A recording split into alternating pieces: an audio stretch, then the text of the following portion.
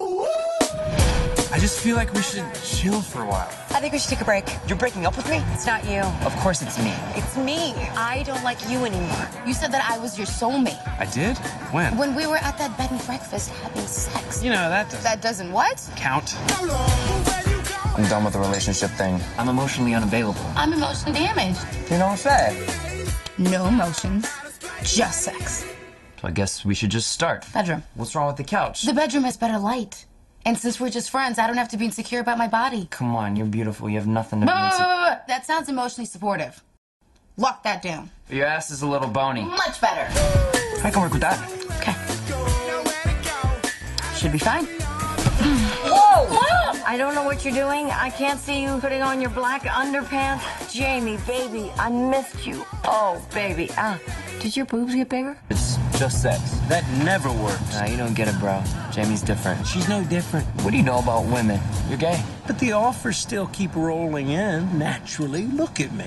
Come with me to LA. You'd be a great distraction for my family. They'll love you. All fast, talking, and brusque, like I'm bringing home a carny. Are those braids? Yeah, he was going through a crisscross phase. I can't believe you used to like them. I didn't like these guys. I don't even remember. Don't try to compare us to another bad little fad. I'm the man in a bag. Give you something that you never had. How close can we get to the sign? This is it. All right, come on. No, wait. They take this seriously. What's it? No, we're getting too old for this. Sex? Casuals, I just feel so college-y. Oh, I could sing some Third Eye Blind. Okay. Closing time. One last call for alcohol. That's not Third Eye Blind. I'm pretty sure that's Third Eye Blind. Nope. You have a boat! I live in Jersey, and I ain't taking no ferry. Unless it's out to dinner and a show. Bam! You gotta stop buying into this Hollywood cliche of true love. Shut up, Katherine Heigl, you stupid liar! I think I messed it up. It seems you're really into this guy. Do you want some motherly love advice? Mom, what are you doing? I'm the princess, and Aubrey's my bad little pony.